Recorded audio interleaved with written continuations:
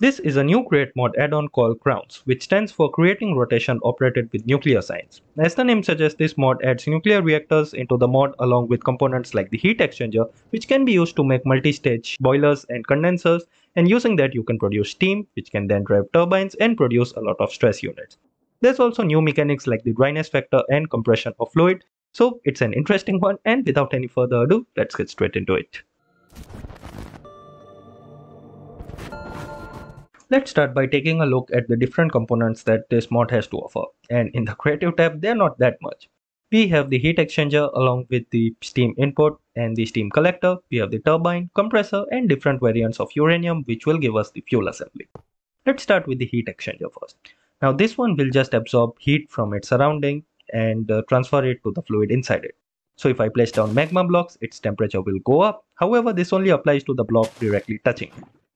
Replacing the magma blocks with lava, its temperature will go even higher because lava is hotter than magma blocks.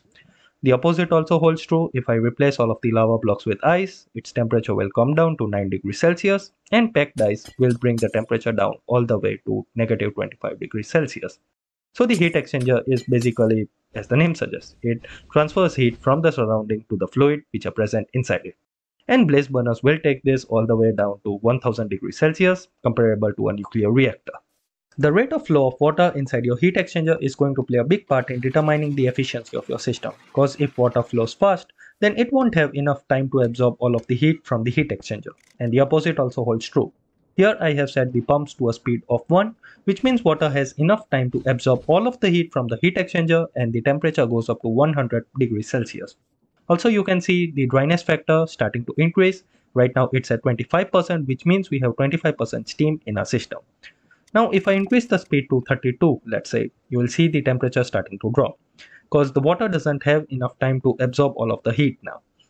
And once again, if I reduce the speed to 8, temperature will start going up again. So this is how it is. And another solution for this is that you can increase the number of heat exchangers and the heat source that you have. So I'm going to get the heat exchangers all the way up to 4 with 16 blaze burners around it, and once again make a similar setup and set the pump speed to 1.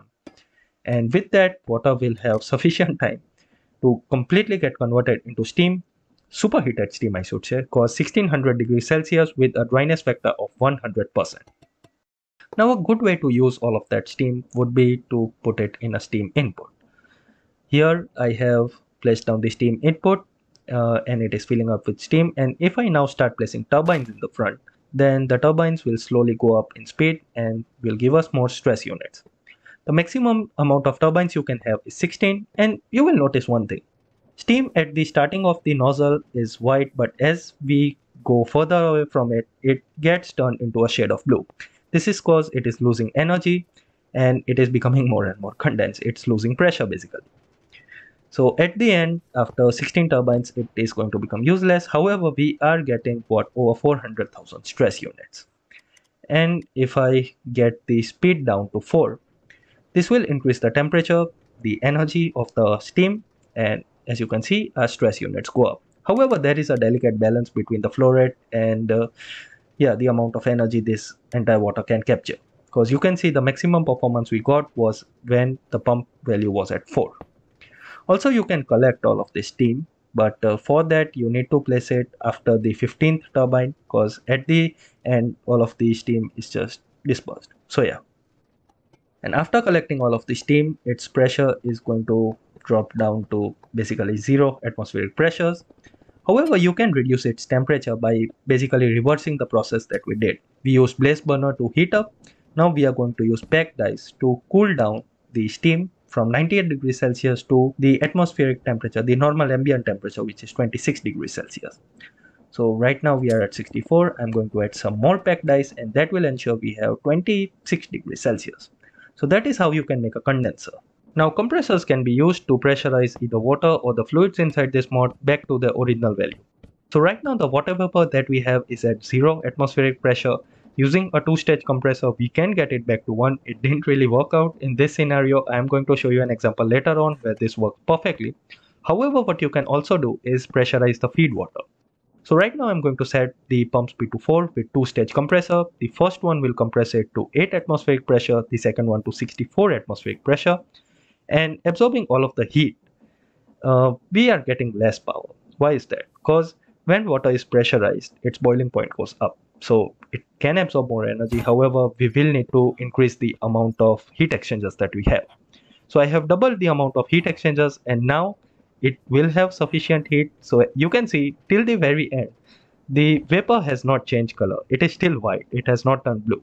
That is how you can pressurize water. You can superheat it to basically get the nearly the same amount of energy that you can produce. Let's come to nuclear reactors now. These require moderators in the middle and on the sides to work, so water can work as a moderator. However, blocks of coal, they are more efficient at that, and their activity is measured in megabecquerels. If I increase the amount of fuel assembly that we have and place down coal blocks, then they will be activated slowly like this.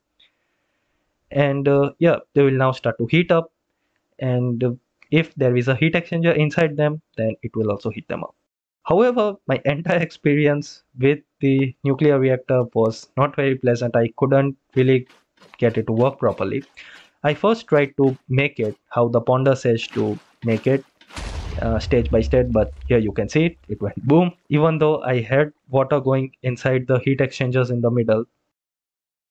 In the next case, what I did was I first basically connected the output of all of the heat exchangers into a steam input. So I thought if there was flowing water or steam, that would be more efficient in taking out all of the heat of the nuclear reactor.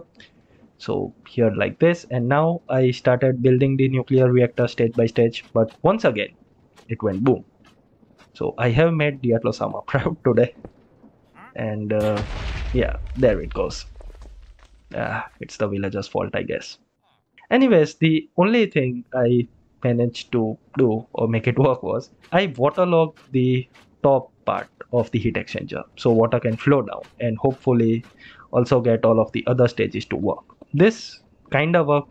Waterlogging each and every single stage of heat exchanger didn't really work out for me, but water was still not being converted into steam. Not very nuclear reactor like, I would like to say. So yeah, I am going to experiment some more with this nuclear reactor and get back to you guys. Now finally, I would like to show you a closed loop of a heat exchanger setup, a two-stage heat exchanger setup.